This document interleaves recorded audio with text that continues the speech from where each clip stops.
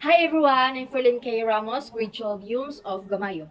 For today's video, I will discuss the different sources of information, include its relevance to the community, its history, and implication. For example, television. What information can you get in television? It shows us information programs like the news, documentaries, and sports events. We can watch films, listen to the interviews, and hear the sound of events that happen far away. Television teaches us about countries and cultures, and we can enjoy entertainment like series, comedies, game shows, information, and education. What is the relevance of television in our community? Of course, news. Current events and historical programming can help make young people more aware of other cultures and people.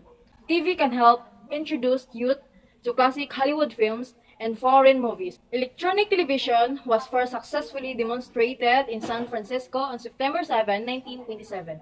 The system was designed by fellow Taylor Farnsworth, a 21 years old inventor. And the last implication of TV. These effects include obesity, language delays, and learning disabilities. And that's all for today. And I hope you got some knowledge.